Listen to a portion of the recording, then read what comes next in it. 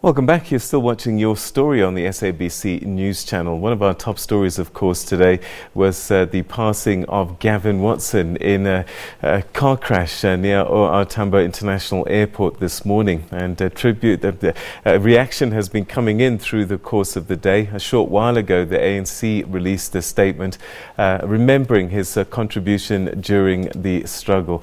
Well, for more reaction from other voices on the death of Watson, I'm now joined on the line by Solly Malatsi, who's the DA's national spokesperson. Thanks very much indeed for joining us. Welcome to the program. Your thoughts as a party on hearing the news of this tragic passing? Thanks for the opportunity, Peter.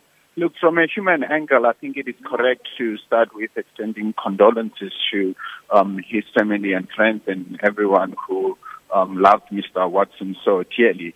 As you know, we have issued a statement today noting the passing of Mr. Watson, but we've also called for the police to institute a thorough investigation of the events leading up to the incident that resulted in Gavin Watson's loss of life, because it is important, as the country is well aware, that Bosasa, the company that Mr.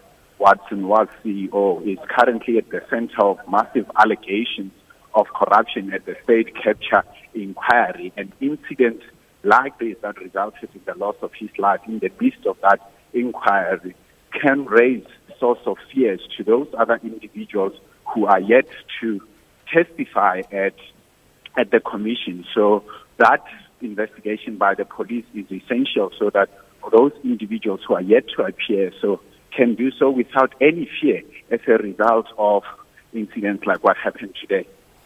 So you think that the Commission of Inquiry might be impacted then?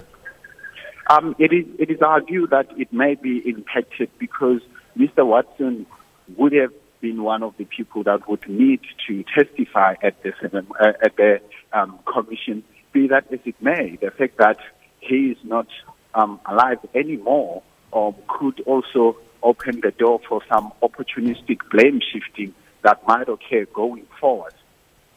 Do you suspect that there could have been foul play in this car crash? Look, as mysterious as the circumstances leading to his loss of life are, it would be highly irresponsible to speculate on what could have led to the cause of the loss of his life. And that is why for us it's very, very critical that law enforcement authorities bring the country into their confidence by establishing the exact cause of the loss of his life. All right. We're going to leave it there, but thanks very much indeed for coming on the line and sharing your thoughts with us. That was Solly Malatsi, the spokesperson for the Democratic Alliance, speaking about Gavin Watson, who died in a car crash this morning, and he's saying that this should be properly investigated because the impact of losing people such as this could have far-reaching consequences. And just to tell you that he was supposed to testify at a tax matter tomorrow with SARS. They were investigating his compliance, and this was following the allegations that came through the State Capture Commission. So a lot of processes now with his passing being perhaps compromised as a result.